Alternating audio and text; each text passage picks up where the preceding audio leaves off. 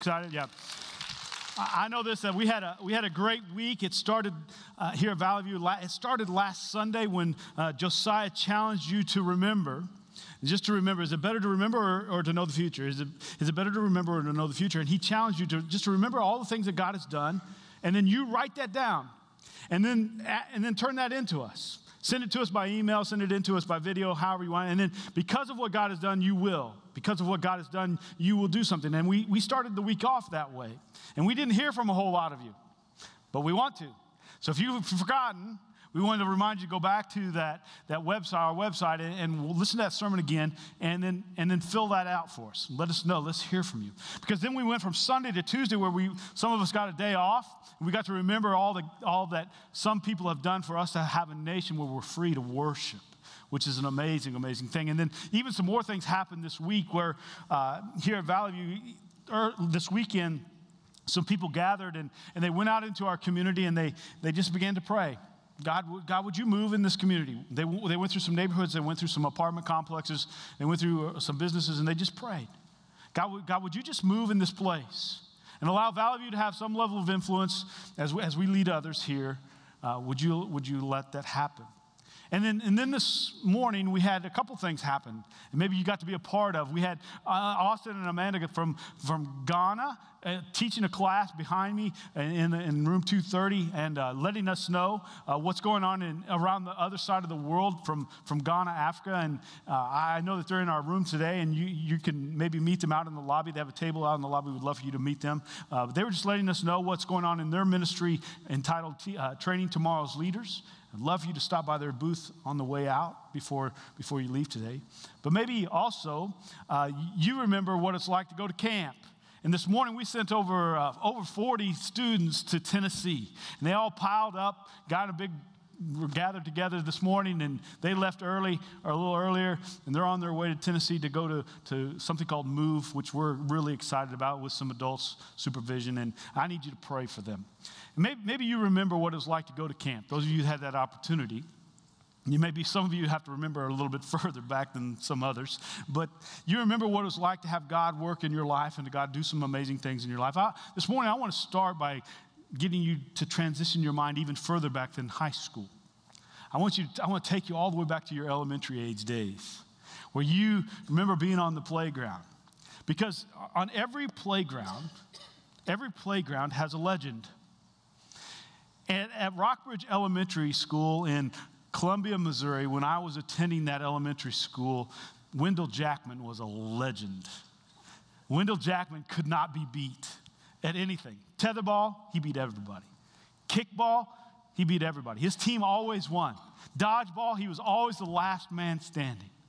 And whether it was on a basketball court or whether it was on a football field, Wendell was always came out victorious. No matter what, he was a legend at our school. He could not be beat. And maybe his specialty, the thing that he excelled at the most, was racing people. He could always beat people. Any legends on the playground out here this morning? Not so much, huh?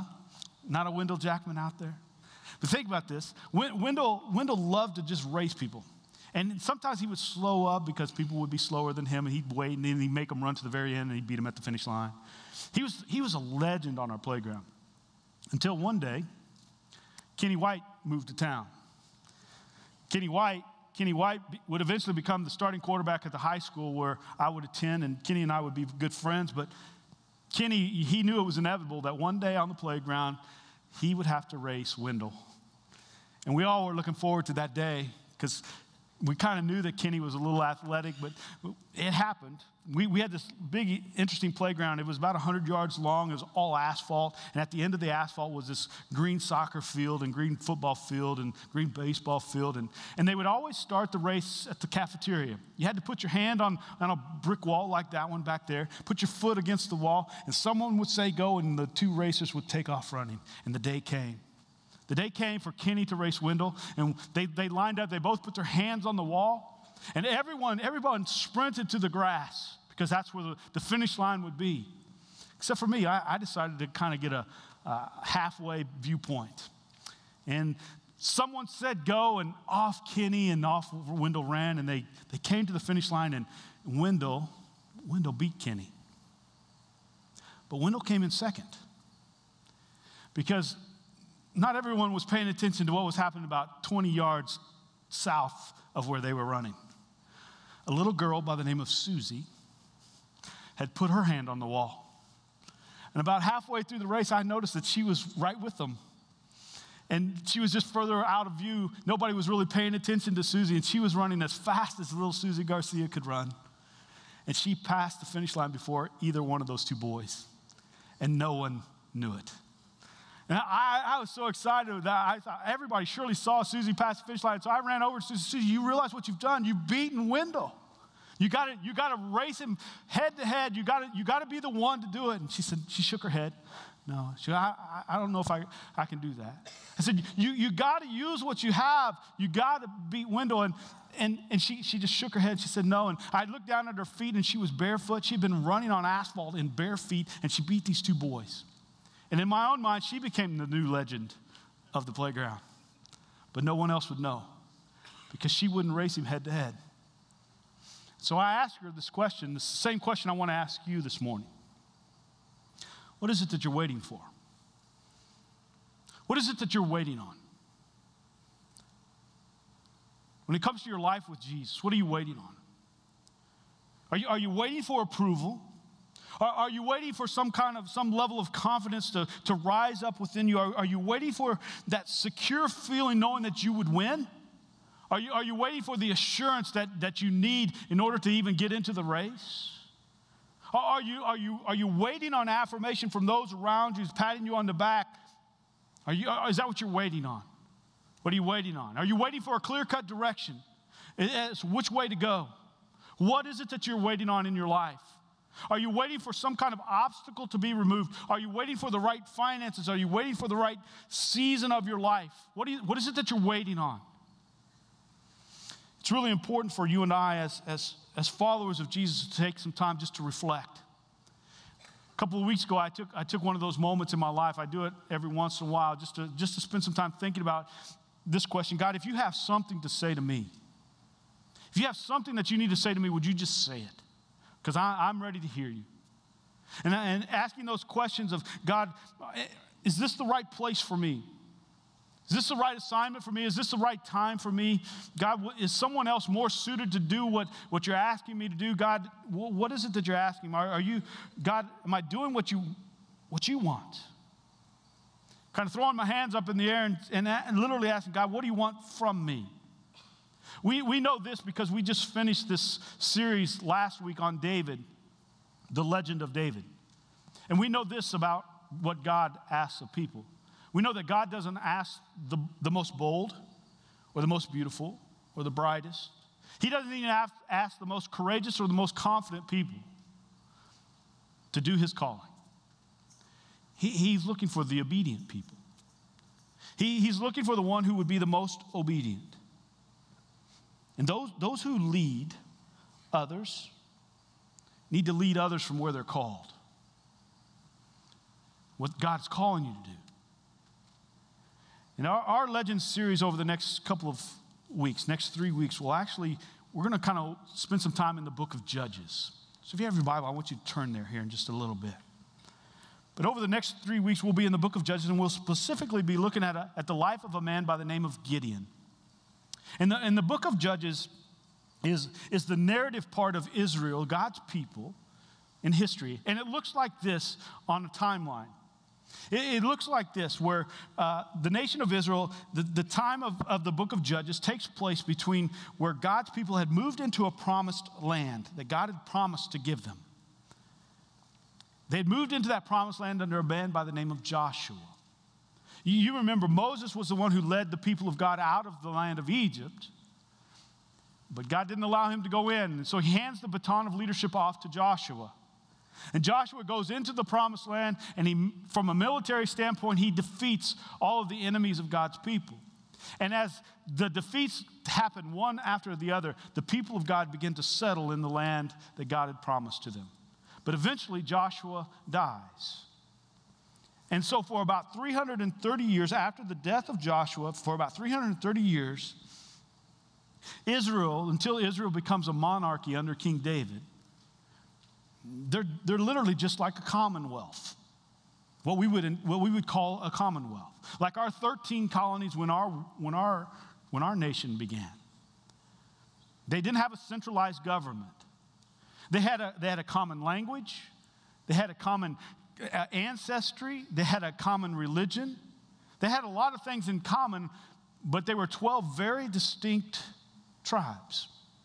They all lived together in this one place. And the reason that there were 12 distinct tribes has to go all the way back to when God promised a man by the name of Abraham, hey, you're going to make me a nation. And Abraham has a son named Isaac. Isaac has a son named Jacob. And Jacob has 12 what? Sons. And those 12 sons become the 12 tribes that are now presently in the land that God had promised. And so during this book of Judges, you have these 12 tribes existing together. But one thing's for sure, they have no leader. They have no central king. They have no king. Why? Because God is supposed to be their king. Because they're supposed to view God as the one who would rule over them. And God had given them his law. And God had said, you're supposed to obey the law. You're supposed to be obedient to the law. But I'll provide you with judges. Someone who will not only distribute the law, someone who will not only appoint the law to you, but someone who will also come alongside you. And if you need to be delivered from an enemy, some of these judges could step in. Their only authority was to do that. So here's what happens. You know what happens whenever there's a list of rules written on a wall, right? People start to abandon the law. And God's people just said, okay, I don't want to do this anymore. And the nation of Israel just abandoned God's law. Why?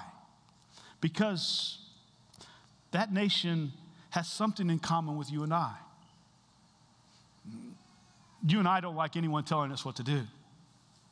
No, matter of fact, nobody that I've ever met likes to have anybody telling them what to do. Nobody likes that. And in their minds, the law was written so long ago that it doesn't affect their day and age. It was written so far away that there's no real king to supervise it. There's no real government to enforce it. So basically, everyone did what was right in their own eyes. And Judges chapter 6 is where we're going to be this morning. Judges chapter 6, verse 1 tells us something about the people. Notice what it says. The Israelites, God's people, did evil in the eyes of the Lord. As you read through the book of Judges, and I'd encourage you over the next 3 weeks just to read through it. You'll read through it pretty fast, and at the end of the book of Judges is a really weird story. You just need to read it. But as you read through the book of Judges, you'll recognize really quickly that there's a cycle of life that happens throughout the book, that the people of God go through this cycle. And here's the cycle. Here's what the cycle looks like. There's the law that they're supposed to be obedient to, but you know what happens. They become disobedient. The cycle looks like this on the screen. They're disobedient to God's law, and it would result in some kind of disaster that God would say, okay, you're disobedient. Here's something that will grab your attention. And then they would cry out to God, God, would you help us? God, would you help us? And God would step in and send them a deliverer. God would step in. And then they would go back to disobey one more time. And then they would fall into some kind of disaster. And then they would cry out to God, and God would deliver them. And they would say, oh, I'm never going to do this again. I'm never going to do this again. I'm never going to do this again. I don't ever want to be in this position again. Sound familiar in your life? And here's the interesting thing about the book of Judges. That even if you're not a believer in Jesus, or maybe you've been a Christian for a long time, or maybe you were a Christian at one time, or maybe you've just gotten away from it for a while, here's what we all have in common. Every one of us in this room have been disobedient. You either have disobeyed a religious law that you grew up with, or every one of us has disobeyed our parents at some point, or maybe this, you've disobeyed your conscience. Because your conscience told you, don't do it.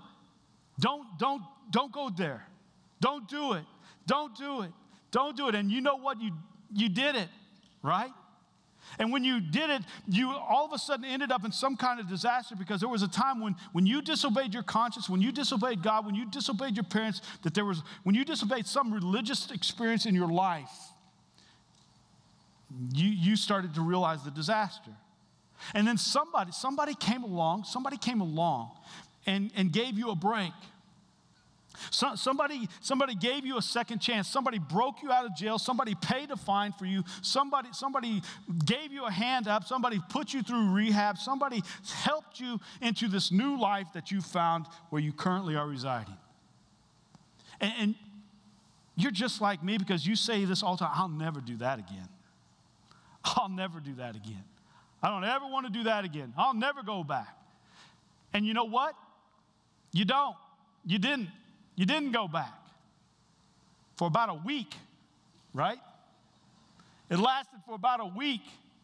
And then all of a sudden you found yourself in some kind of disaster again, crying out to God for help. And there's so much in this book of Judges that speaks and reflects our life. And for about 330 years, think about this. For 330 years, that cycle was repeated in an entire nation. Every person. They got in trouble, and God would deliver. See, we turn to God when we have nowhere else to turn. But the amazing thing about this book is it also gives us a reflection of the heart of God. That when we have nowhere else to turn, God always turns his face to us. And he wants to deliver you. And he wants to get you out of the mindset that you're in. But here's the amazing thing to me about the story of Gideon. Is that he calls Gideon the same way that he calls us. And he's calling you this morning to be in the delivery business of leading others to him. And some of you are going, nah, not me. I'm not in the business of leading other people. I'm not in the business of trying to deliver people from their disasters. But the same call that goes out to Gideon is the same call that he's calling you to this morning. God is calling you to be in the deliverance business when it comes to people. And I know what you're thinking, because you thought this back in January when I first mentioned it to you, this idea of leading others. I'm not a leader. Maybe God can find somebody else. I wouldn't know what to say. I don't know how people would respond. I'm kind of unfit for this. I'm really unqualified, and we become real dismissive of what God is calling you to do. And I want you to hear me this morning, because a lot of our spiritual growth is not something you need to learn.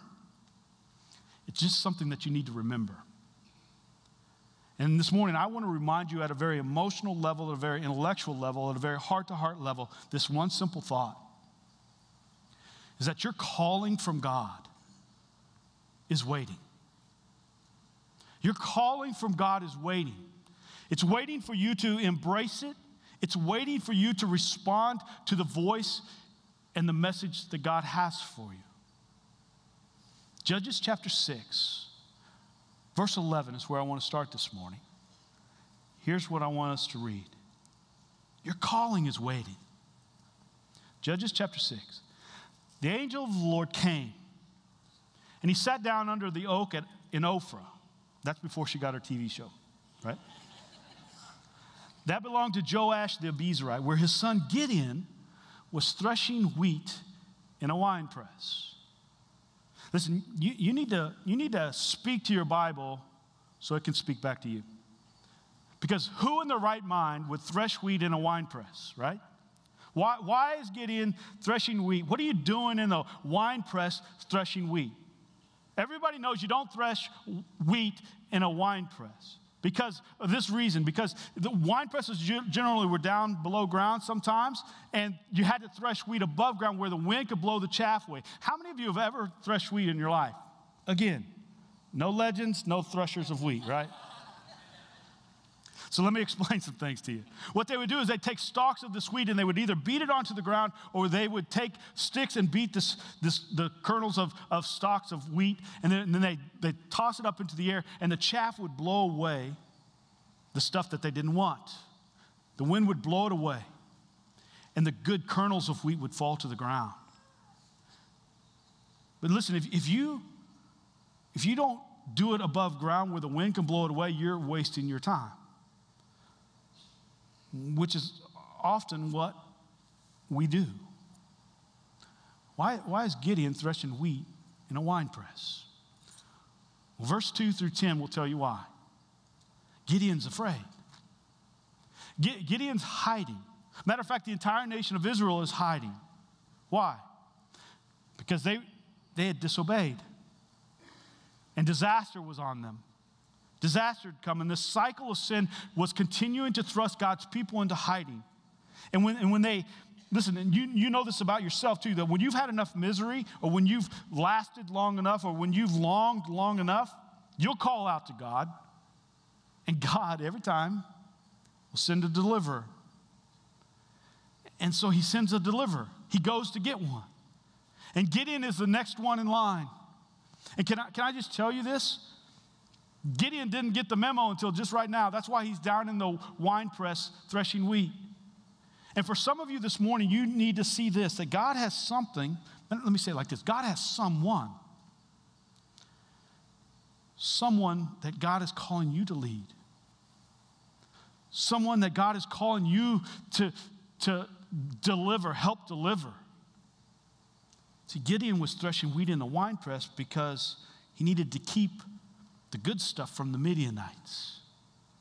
And when the angel of the Lord appeared to Gideon, this angel says to Gideon, "The Lord is with you, mighty warrior." Let me ask you, does the Lord ever say some stuff to you that doesn't make sense? Like in the context of your circumstances, does God ever speak to you and say some things to you that just doesn't make sense? Gideon's thinking, I'm down here in this wine press threshing wheat, trying to hide because I'm scared. And this angel comes to me and he thinks I'm a mighty warrior. He says mighty warrior. He thinks I'm a mighty warrior. God, this is embarrassing to you because I'm not a mighty warrior. I'm just an industrious farmer. Why didn't you say, I'll be with you, industrious farmer?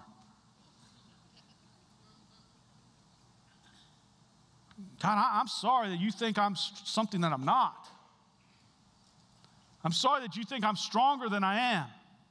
You thought I was stronger. You just need to go look for someone else. Mr. Angel, you need to update your phone on the GPS because I think you went to the wrong wine press. I'm not who you think I am. I'm Gideon. I'm the guy who's afraid of dying down here in this wine press. You need to know this, that God has a way of seeing your potential. And then he'll call some things out in you that you didn't see. And I think sometimes we just wait. We're waiting until we're ready for God to use us. Till we're ready. But let's be honest, we'll never be ready for God to use us in the ways that God wants to use us. And I can identify really well with Gideon. Because he's fearful. What are people going to think? What are people going to do? And for Gideon, this is a scary step for him because it's going to change. It's going to wreck his whole life. Sometimes God comes in and just wrecks your whole life. He's calling you to do something maybe you don't want to do. Listen, I'm a living testimony of that.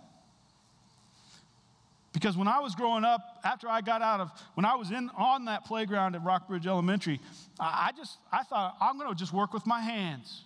Because that's what I thought God had blessed me with. I just want to work with my hands. I just want to keep my head down, my eyes focused on the things that my hands were going to work on. And I was just going to keep my mouth shut.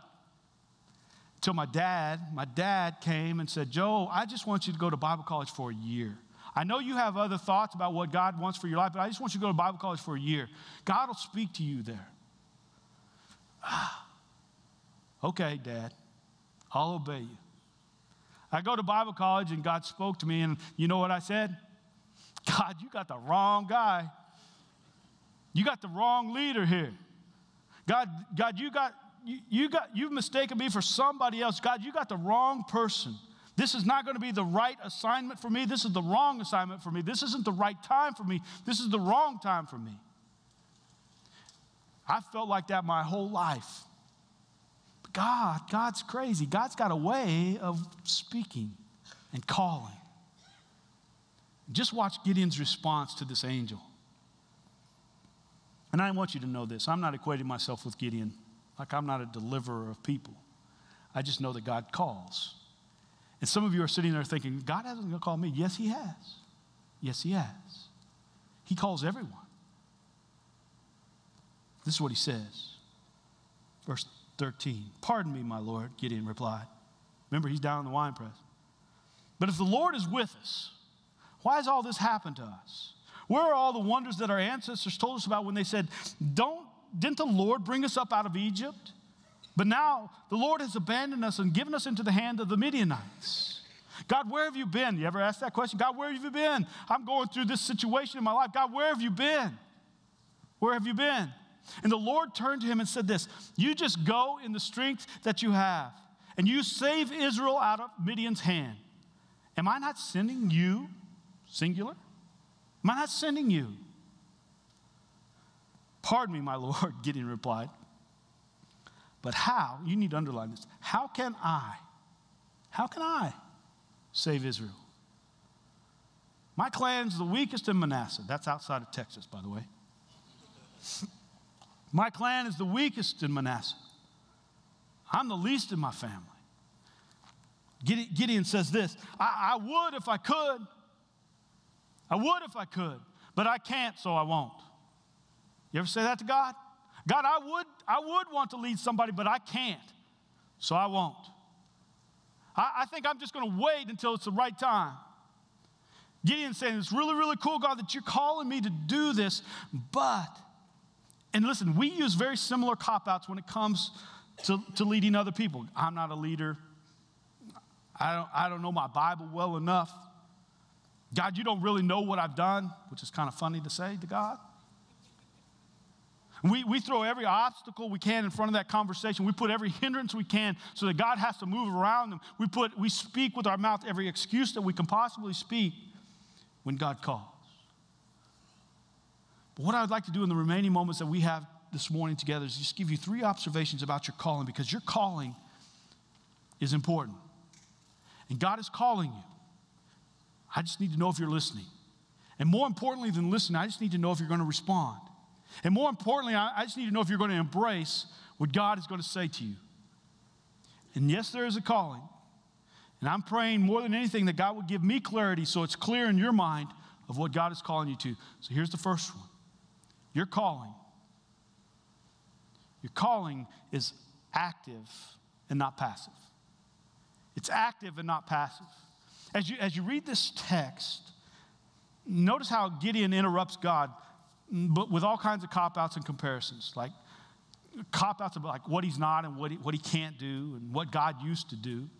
And as he's speaking to God, God kind of interrupts him. And he doesn't even acknowledge the excuses that Gideon gives to him. He just simply says this. He interjects a command in verse 14. He just simply says this, you go. Go in the strength that you have. I love that. Because in our context, in our context and circumstances in life, we're more than content just to sit in a wine press and thresh wheat. We don't even want to acknowledge that God is saying to you, go in the strength that you have. We think we need God to give us something more so that we'll be able to do whatever God is asking of us. And God says, no, you just go in the strength that you have. God doesn't speak to Gideon about the strength that he doesn't have. He doesn't speak to Gideon about the strength that he wishes that he had. He doesn't speak to Gideon about the circumstances that he's in or the circumstances that he wishes that he had. God simply says, go. And listen, that's a word for someone in this room who's trying to stay. And you know who you are. You know who you are. Because God is telling you, go. You have what you need to go. You just need to go in the strength that you have. Yeah, but I don't have. No, just go in the strength that you have. Yeah, but I need someone to lead me. We don't have a leader like that. No, you go in the strength that you have. Don't we pay a church staff to go? No, you need to go in the strength that you have. You're responsible for you. God says, go in the strength that you have. But wait, these people might say this, they might do this. What are these people going to do to me? No, you just go in the strength that you have. Listen, it's really cool of you to think that you have limitations and to know your limitations. But when your limitations lead to frustrations, you know what? You're not going to get to do what God is calling you to do. Your limitations will lead you to endless frustrations if you don't go with what you have. And I don't know if you have these people in your house or in your life. I've been around them several times, but they say things like this. God, I'm just standing here with my hands raised in a worship service. God, just speak to me. God, will you just give me a call? Will you just give me a sign? Will you just give me some kind of warning, some kind of opportunity? And they stand there and they wait and they beg God. And they don't hear. So they think to themselves, God must not be calling me to do that. That's not what he's calling me to do. I never had that aha moment like you're talking about. So I guess God's not calling me. And because we think that our calling is something that has to happen to us. Like you're supposed to fall into some kind of trance or get struck by lightning, or you walk through the woods and all of a sudden the clouds begin to form in the sky and blood starts to drip from the clouds and it forms the name of the city, street, or the name of the person that you're supposed to go call to. That's what we think a calling is like. No, a calling is active.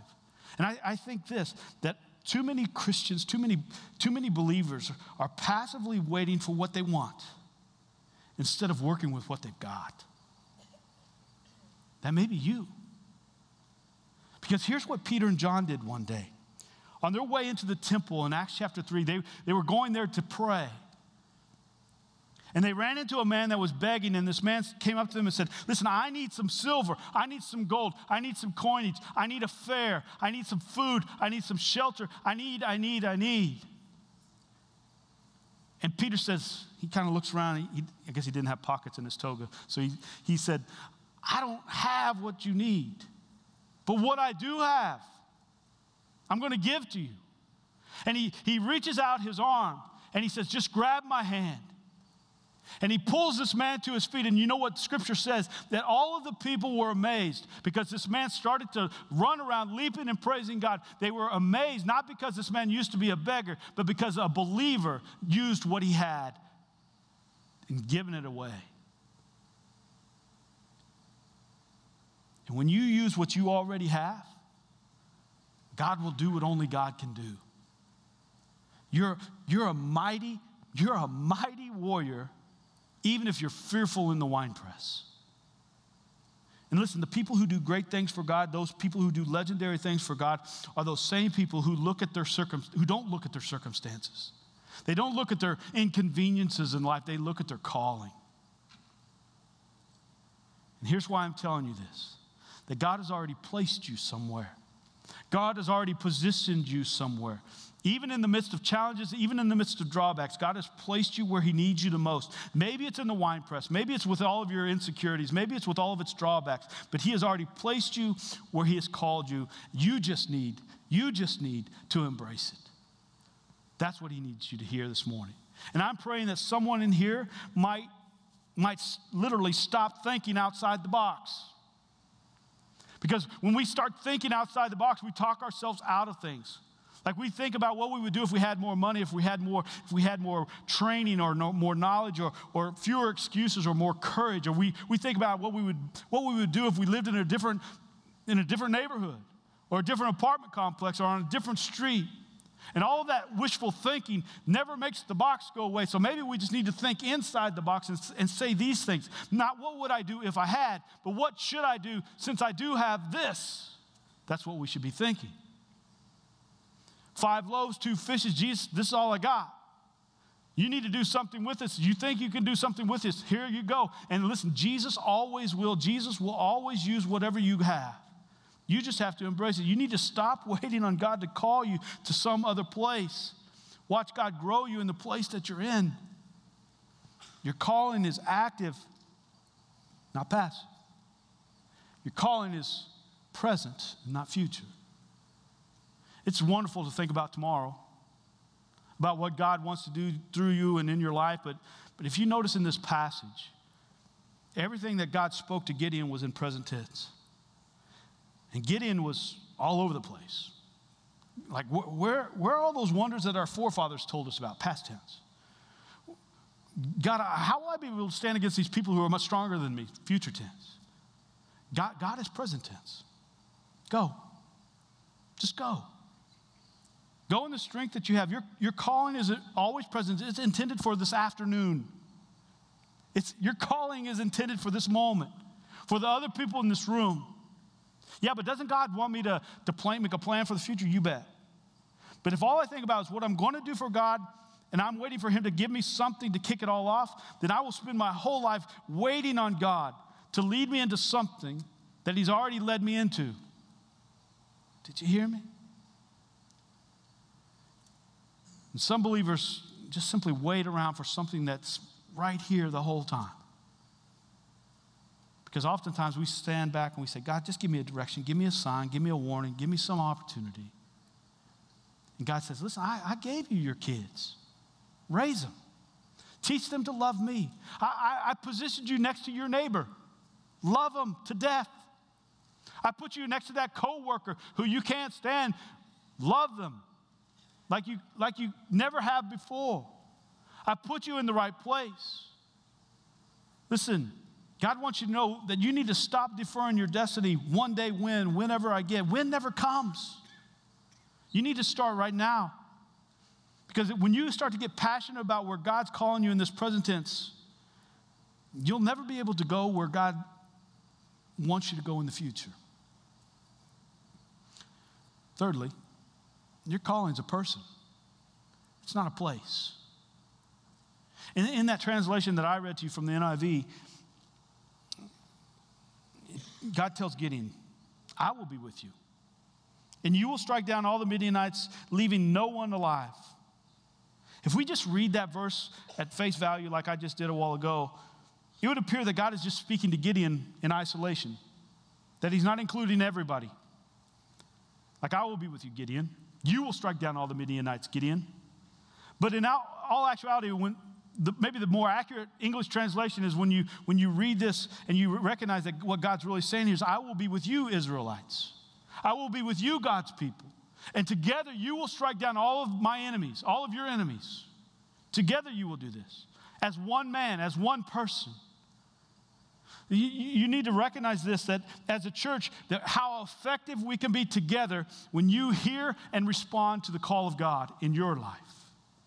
See, I think the wrong question for us to ask, that we ask a lot, is, God, what's your will for my life? Maybe the better question is, God, what is your will and how can I be a part of it? Whatever part you want me to be, God, even if it's the most insignificant piece, even if it's the most insignificant portion of what we're going to do together, God wants you to know this, that what you are a part of is greater than any part or role that you play. And Gideon says this, I'm the least in my family. My tribe is the smallest in all of this. And God says, will you just get over yourself? Do you know who you are? More importantly, do you know who I am? Will you just get over yourself, because you're my warrior. I'm not calling you to have the resources you need. I'm not calling you to have the courage to fight. I'll take care of winning the battle. I'll take care of all of your battles. I'll fight them all. I'll place you and position you where you need to be. You just need to trust me, Gideon. Listen, you will always have what you need to do whatever God is calling you to do. And if you do what only you can do, God will intervene. God will step right into the middle of you, and whether you're in whatever state you're in, God will step into the middle of all that, and then you better watch out. Because you know what's going to happen? As God works among us, God will change the city. God will chase the devil right out of here. He'll chase racism right off our streets, hatred right out of this community. When we do what God is calling us to do, He will put a church that has a community of God followers, Jesus followers, and together we become this unstoppable force in this place. God says, I'm not promising you that you won't have opposition. The reason I'm calling you is because there's going to be opposition. I'm not assuring you that opposition will cease. I'm just assuring you that the one who's bigger than the opposition, that's greater than the opposition, will go before you. I will be with you, God said. And here's an amazing thing about God's calling on your life, is that when you begin to acknowledge the presence and the power of God, your calling will be evident in that place. Because God is there. So you need to quit thinking that you need him to transplant you someplace else or put you in a different place, because your calling's not a place, it's a person. And Rondell, this passage is for you, because you asked me about a calling from a minister's perspective one day last week. Ephesians chapter 4, verse 1 says this. The Apostle Paul wrote this. As a prisoner for the Lord, it's not a place. As a prisoner for the Lord, I urge you, I plead with you to live a life worthy of the calling that you have. Be completely humble, be gentle, be patient. You bear with one another in love. You make every effort to keep the unity of the Spirit through the bond of peace. Your calling has more to do with who you are becoming than what you will ever do. Let me say that again. Your calling has more with who you are becoming than what you will ever do in this life. So let me just speak some things over you this morning to challenge your thinking, to close you out today. Don't shut me off yet. So many people are trapped in this mindset that I'm not sure I'm in the place where God wants me to be. And unless you're Jonah running from God, you're in the place that God wants you to be. You need to do what my grandmother always told me. Every time she saw me, she would say these words to me. Joe, you can put your name there. Bloom where you're planted. Bloom where you're planted. You be as productive as you possibly could be wherever God puts you. Whatever assignment, whatever opportunity, whatever wine press you're in, whether you're in a battle or not, you bloom where you're planted. Why? Because God will be with you. I'll be with you in the wine press. I'll be with you in the war, Gideon. You allow God to do whatever he needs you to do in you right here, right now. That's for you. Secondly, our calling, this took me a while to get to in my life. Our calling isn't to be successful at anything. Our calling is to be obedient in everything. Did you hear me? That our calling is not to be successful at anything. It's to be obedient in everything that God puts in our path. And he will always position us. He will always place us where he needs us. He will put us into the right conversations, into the right circumstances, into the right context, so that you can be obedient in every form of your life. Some of you need to hear that. Lastly is this. God is saying he wants to connect with you, mighty warrior. So here's what I want you to do. I want you to turn to the person on your right or your left, and you just say, hey, you're a mighty warrior. Say it to him. Okay, and then here's what I want you to turn to your second choice, okay, the one that you didn't choose, and say that to them. Say it to the next person. You're a mighty warrior. And I know some of you feel like a wimp. Some of you feel like you're defeated because you're sitting there going, I can't do this because you don't know if you've been called. And I'm just telling you that God has called you. And for those of you who have this mindset, some of you feel like you've done enough. Some of you feel like you can take it easy now. Some of you feel like somebody else can now step in and take the baton. Let me just tell you this. No, God is wanting to reconnect you, mighty warrior, with your calling. You are not done yet. So let me go back to my question. What is it? What is it that you're waiting for? What is it that you're waiting on? Only you can answer. Some of you this morning are caught in disobedience. Some of you are caught in major disasters in your life. And you've cried out to God, and I promise you, God will deliver. Sometimes you need church people to come alongside you and help you deal with the disobedience, and sometimes you need a church to come alongside you and help you with the disasters. But all of us need Jesus to deliver. And all of us in this room know people who need a deliverer. in their life. And I'm just telling you that you're that person in the place where God has placed you. Let's pray. God in heaven, thank you for this story of Gideon. God, the calling that you place on all of our lives isn't just to sit back. It's not to hang out or to sit low underground. God, you've called us to be a mighty warrior in your name.